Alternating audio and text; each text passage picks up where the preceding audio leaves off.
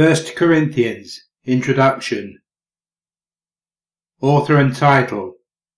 The first word of 1 Corinthians states that Paul is its author. There is no good reason to doubt this. The theological concerns of the letter, the energy of its style, its vocabulary, and its historical connections with the other Pauline letters and Acts mark it as Pauline. The traditional title of the letter means that it is the first of two canonical letters by Paul to the Corinthians, not that it was Paul's first letter to them, as will be discussed in 1 Corinthians chapter 5 verse 9. Date. Paul wrote 1 Corinthians from the city of Ephesus in the Roman province of Asia. But I will stay in Ephesus until Pentecost. 1 Corinthians chapter 16 verse 8. And the churches of Asia send greetings. Aquila and Prisca, together with the church in their house, greet you warmly in the Lord. 1 Corinthians chapter 16 verse 19. Since Ephesus was the main city in the province of Asia. It was written some time before the final day of Pentecost, as just confirmed in 1 Corinthians chapter 16 verse 8, and therefore in the springtime. It is unclear whether this was the spring of AD 53, 54 or 55.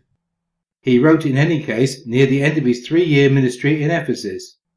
I will visit you after passing through Macedonia, for I intend to pass through Macedonia, and perhaps I will stay with you or even spend the winter, so that you may send me on my way wherever I go.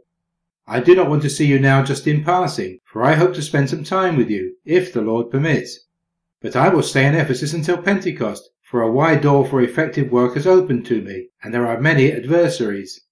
1 Corinthians chapter 16 verses 5 to 9. And now after these things had been accomplished, Paul resolved in the Spirit to go through Macedonia and Achaia, and then to go on to Jerusalem.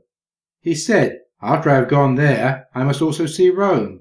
So he sent 2 of his helpers, Timothy and Erastus, to Macedonia, while he himself stayed for some time longer in Asia.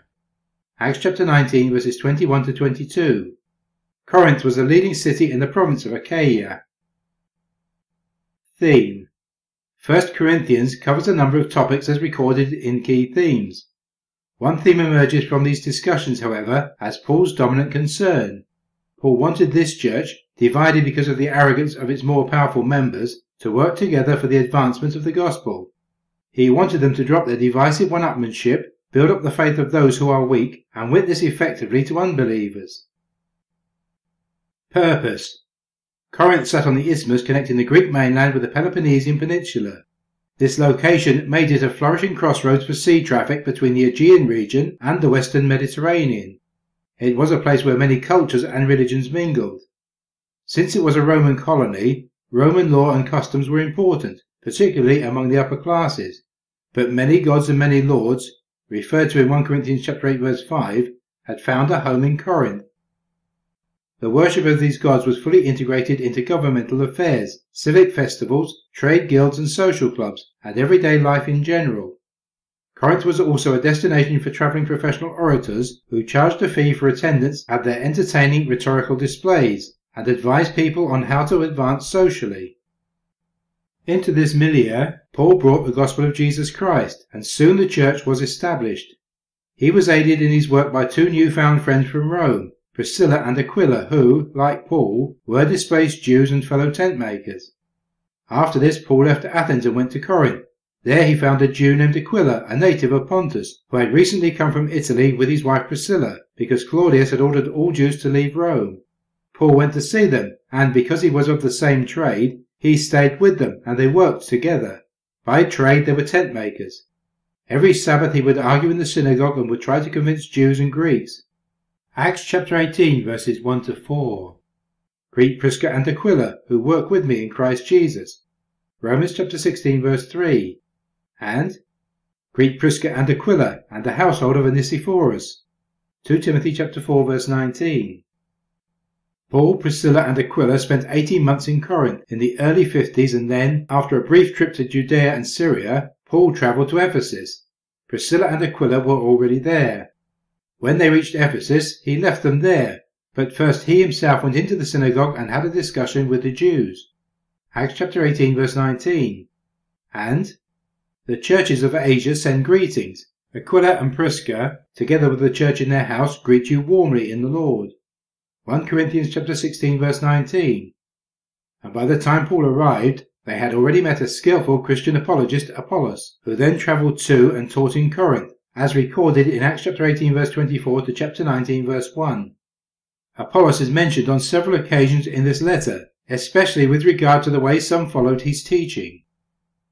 Paul settled and taught in Ephesus for 3 years, something he revealed in his farewell speech to the Ephesian elders.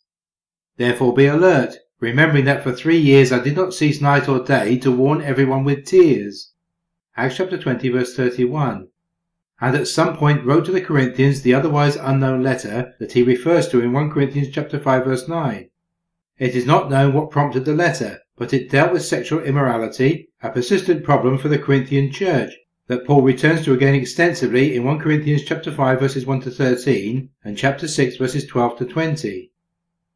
Sometime later, Paul received an oral report indicating that the Corinthians had not only misunderstood his first letter, but were plagued with serious problems of division, sexual immorality, and social snobbery.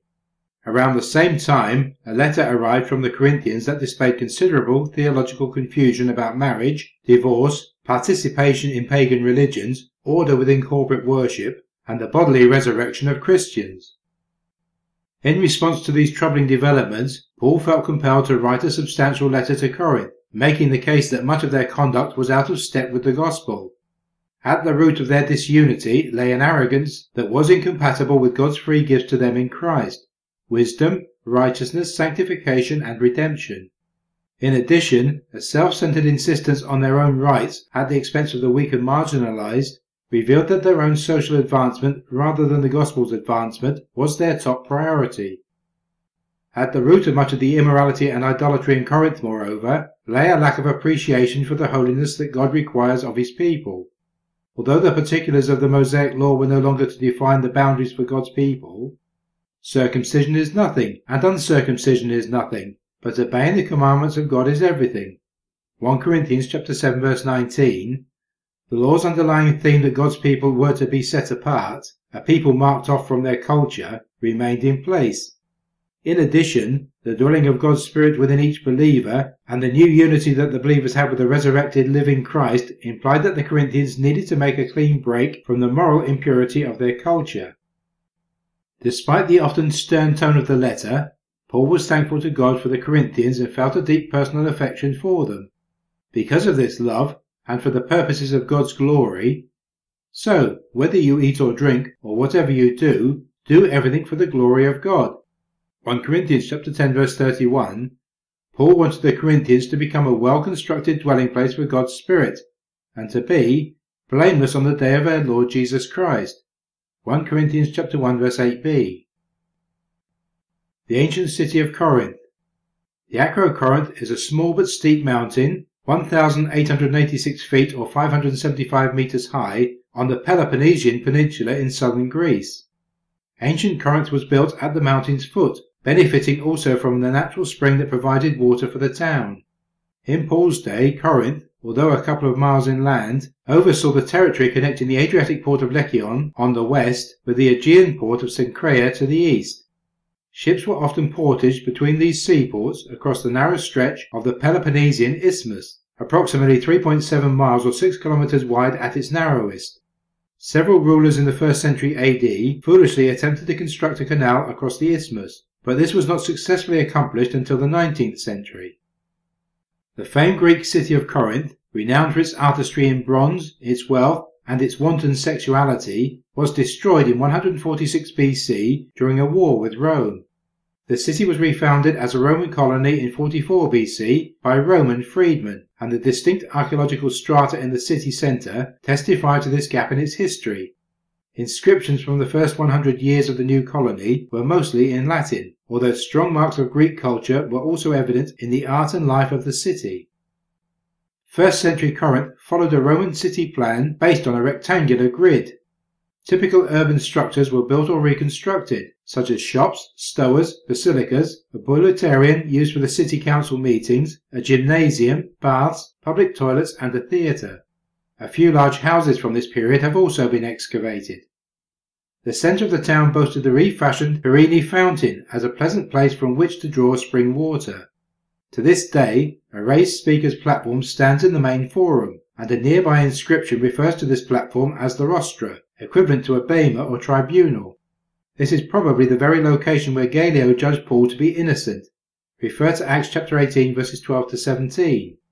Some other significant archaeological remains date from post-New Testament times, such as the Odeon, a small covered theatre. In Paul's day, the great Doric-style temple, dedicated to Athena or Apollo from the 6th century BC, remained a central feature in Corinth, and multiple temples to other deities dotted the city.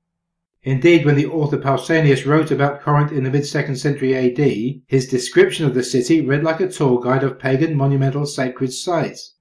Corinth boasted an important sanctuary of Asclepios, the god of healing, where people would come to offer sacrifices to the god and to seek medical care. Marks of the imperial cult were evident, especially if some are correct in identifying the substantial temple E as being dedicated to Augustus' sister Octavia, although it may have been for Jupiter.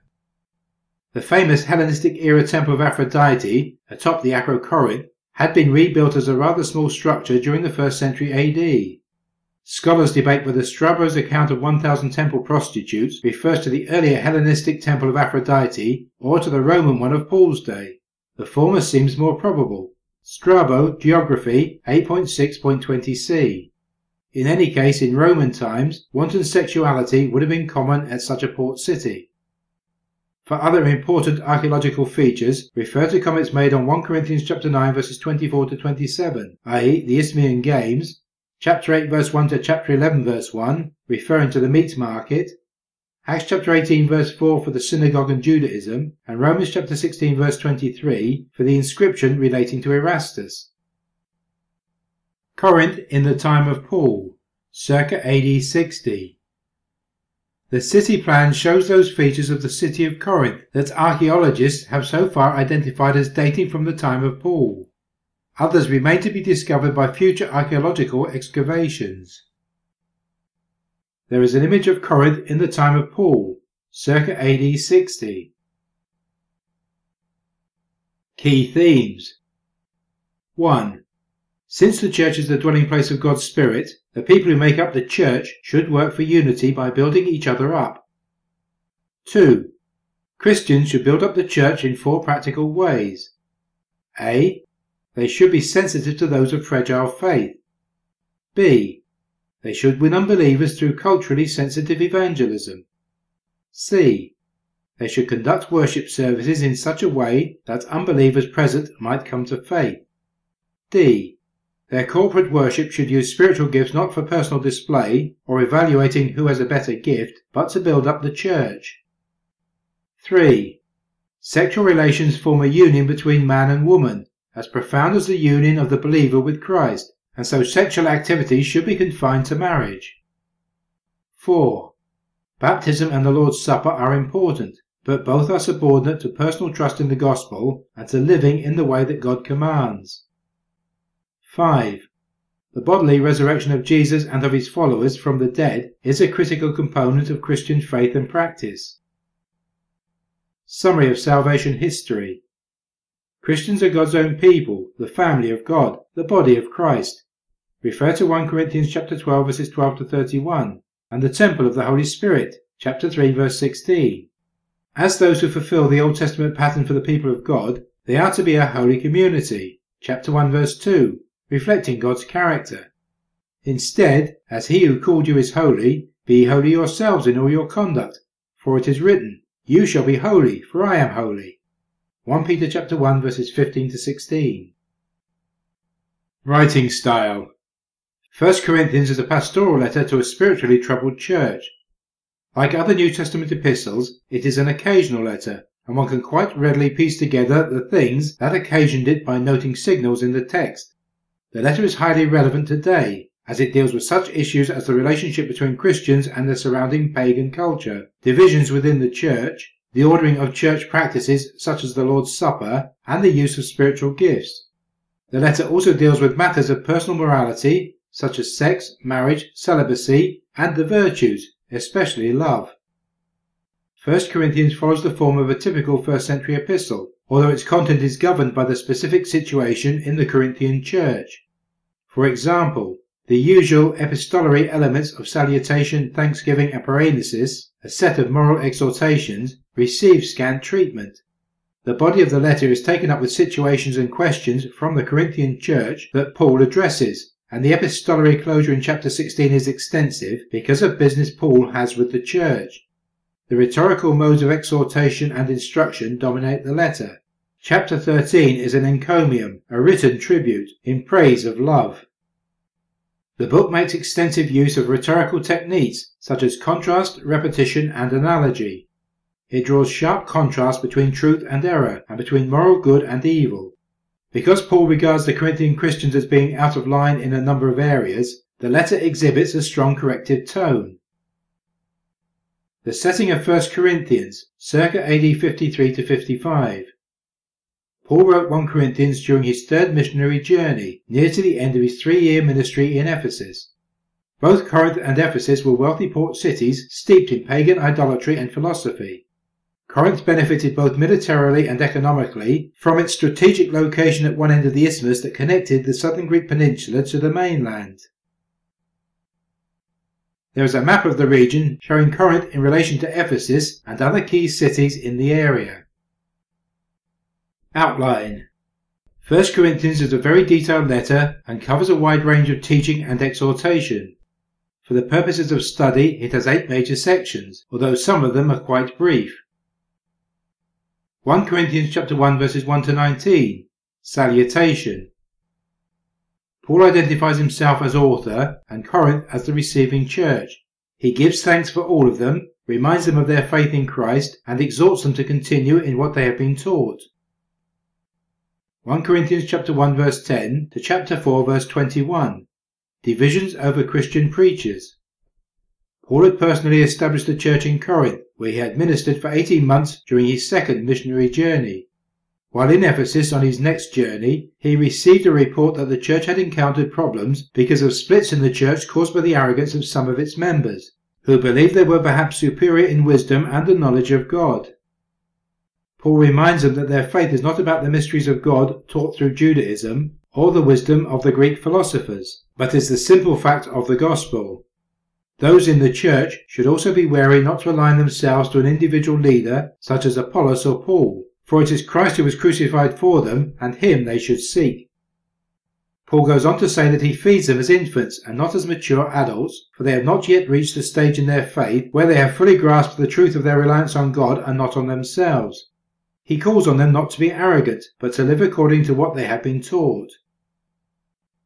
1 Corinthians chapter 5 verse 1 to chapter 6 verse 20. A report of sexual immorality and legal wrangling. Paul now continues by addressing 2 specific areas that had been reported to him that were of a major concern to him. Some members were being sexually immoral, and other church members were permitting this to continue unchecked. Such behaviour is more than displeasing to God. It appears also that there were disputes, probably over some money owed by one church member to another, who was then taking the dispute before the courts rather than seeking resolution through the church. Such behaviour was disreputable to both the church and to Christ. Paul exhorts his readership to bring glory to God in all they do, rather than resort to legalistic practices. They are reminded that their bodies are the holy dwelling place of God's Spirit. 1 Corinthians chapter 7 verse 1 to chapter 11 verse 1. 3 issues from a Corinthian letter. Paul then goes on to remind the church of the sanctity of marriage. A husband and wife should willingly give of themselves to the other. Those who are not married should remain celibate. If a spouse is an unbeliever, the couple should remain married, but if the unbeliever should choose to leave the marriage, the other partner is not bound to take them back. Paul warns of the potential pitfalls of marriage in terms of the distractions it can have in one's service to God. It is not an instruction not to marry, but a reminder that one would feel natural obligations to one's family that may prevent them fulfilling a particular calling on their lives. The old food laws had ceased with the coming of Christ, but there was still an issue of food sacrificed to idols. Since idols are man-made and therefore are non-existent, there is no inherent problem with eating such food if a believer is strong in their faith and understanding of the issues. However, if someone of weaker faith sees the eating of such food as a sin, then for them it is a sin and they should not eat it. Paul demonstrates, both from the calling of the apostles by the Lord and from the teachings within the Mosaic Law, that those who work for the church or in other aspects of God's work are worthy of material reward for their services. However, Paul points out that he personally has never taken up this right, for he would not wish others to misconstrue his intentions of proclaiming the gospel simply for material gain or as a means of earning a living. Paul provides several examples from the Bible where the Hebrews had failed to remain obedient to God's call and warns his readership not to fall into the same trap. He calls on them to do everything for the purpose of bringing glory to God. 1 Corinthians chapter 11 verse 2 to chapter 14 verse 40. Divisions over corporate worship. Here Paul addresses several issues that are causing problems when the church meets. The first is the manner of dress, particularly the cultural need for women to keep their heads covered and men theirs uncovered. There were also issues around taking communion, where some were treating it like a social meal and others coming to it in an unworthy state. Paul reminds them that it is a command from the Lord to remember him and his sacrifice for them. Paul then provides one of the most detailed summaries concerning spiritual gifts and their purposes. He also warns members of the church not to think of one gift being superior to another, or believing that the person possessing such a gift as being in any way better than a person who does not. The writer then gives a beautiful and well-crafted account that demonstrates that true love is God's gift to all people. Other key gifts are those of prophesying and speaking in tongues. It appears that the church in Corinth saw speaking in tongues as an indication of the presence of the Holy Spirit. Correctly used, of course, and when accompanied by interpretation, it is a fundamental way that God edifies the church. Paul himself was a prolific speaker in tongues, yet he acknowledges that it is the gift of prophecy that will help to encourage others to join the church and build the faith. The final requirement of corporate worship is the need for order. It is not right for individuals to dominate the meeting, especially with regard to talking over others who may be prophesying or bringing a word of encouragement. 1 Corinthians chapter 15 verses 1 to 58. The futility of faith if the dead are not raised. The penultimate chapter speaks of three fundamental aspects of the Christian faith. 1. The fact that Jesus was raised from the dead following his sacrificial death. This demonstration of both God's love and power are at the heart of the gospel truth. 2. The fact that Christian believers will also be raised to new life when the time comes. This has to be true if the resurrection of Christ is true. If it is not true, then the resurrection of Christ is also false, and the Christian faith has no basis to its claim. 3. When the dead are raised, they will receive imperishable resurrection bodies, just as Jesus has. 1 Corinthians chapter 16 verses 1 to 12. The collection for the saints and travel plans. Paul was about to leave Ephesus and travel through Macedonia before heading south again to Corinth. A key reason for this extended journey was to take delivery of the offerings made by the various churches in these regions that would then be taken to the poor in Jerusalem. 1 Corinthians chapter 16 verses 13 to 24. Final messages and greetings. Paul finally urges those in Corinth to support others who are working for the church in their city. He goes on to offer his personal greetings and those of others serving with him in Ephesus. Introduction to 1 Corinthians ends.